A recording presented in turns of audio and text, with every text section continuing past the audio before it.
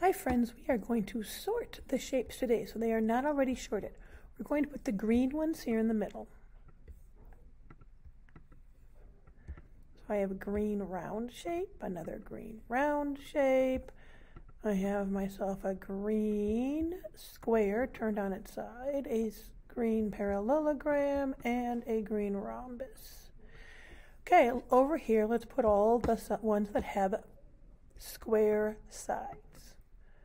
So here's square sides, and square sides, and square sides, square sides, square sides, and square sides.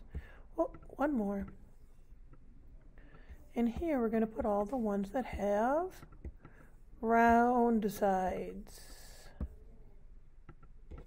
In the middle are the ones that are green that have square or round sides.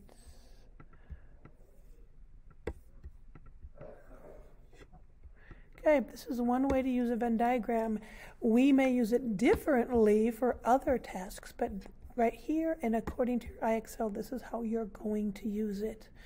So, see if you can sort shapes in a Venn diagram. Have a good day.